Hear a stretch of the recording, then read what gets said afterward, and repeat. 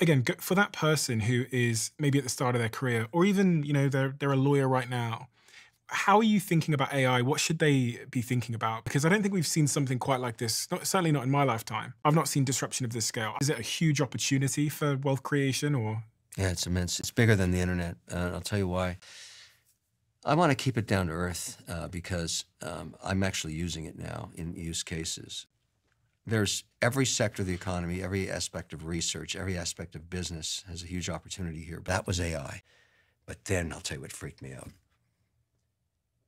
They reshot the commercial without me there using Kevin Agent. An AI view. I wasn't even there. And just to show that they could produce a new commercial with the same background for $9,000 that would have cost $400,000 from scratch. So there's going to be a lot of job disruption then, because as you said, You don't say. I tell them, everybody's got a lot of angst about AI. I tell them, listen, everybody chillax. It's a tool.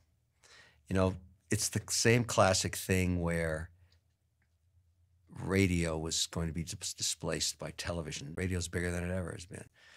It doesn't matter